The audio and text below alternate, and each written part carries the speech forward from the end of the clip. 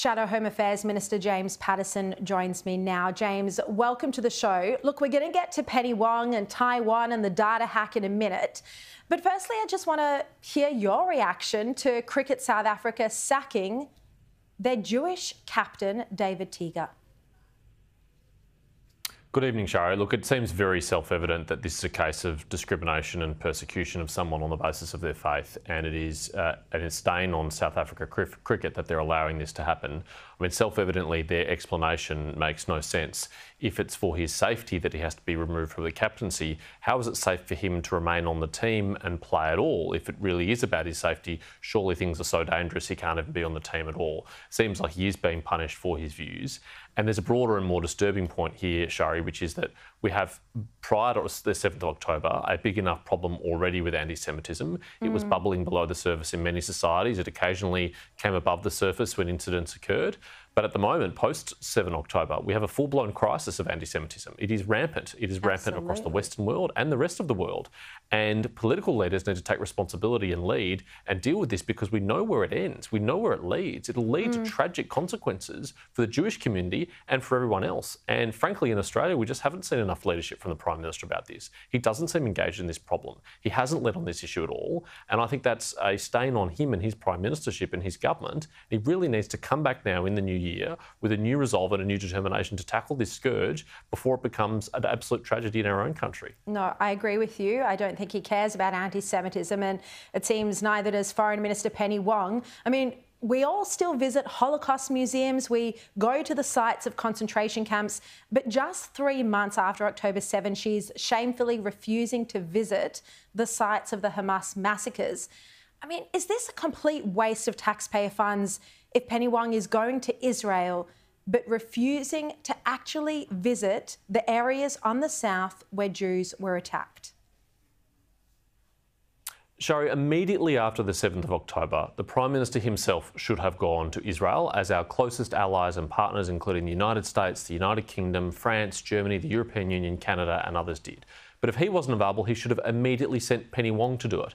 The fact that she is only going now, 3 months later, and that when she goes, she's not even going to bother to visit the sites of Hamas's atrocities against the Jewish people and the Israeli people, says everything you need to know about this government when it comes to Israel and the Jewish community. It does not stand with Israel. It does not stand with the Jewish community. Penny Wong is going belatedly because she has to, because she's been embarrassed into going, because the Shadow Foreign Minister, Simon Birmingham, led a delegation there in December.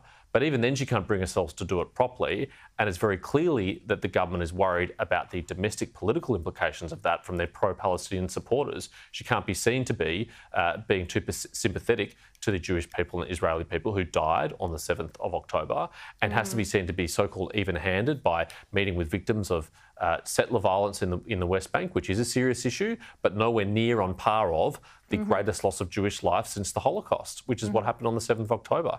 And it's a very disappointing thing from this government. I think they should be ashamed of the way they conduct themselves on this. Now, Senator, you've been campaigning on the security implications of TikTok for a while now. You've had a win today. Major brands, Mitre 10, Vodafone, Headspace and even Channel 10 have deleted a controversial data tracking tool. Other companies are still sticking with TikTok. What risk does this pose? Well, Sharri, over the summer break, it was revealed that TikTok has a practice of installing a pixel, a surveillance tool, on the websites of many of Australia's largest businesses, which harvests the private information of people who visit those websites without their permission.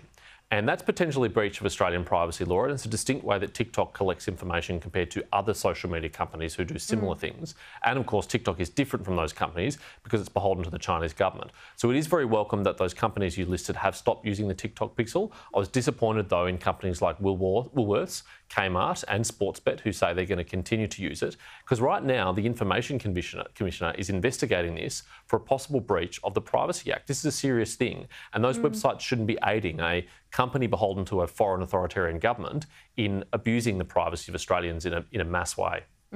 Look, also a big story today in The Australian by journalist Ellen Winnett. We've learnt that Russia-linked hackers have apparently stolen sensitive data from government agencies, including the Prime Minister's own department, also the Reserve Bank and Australia Post.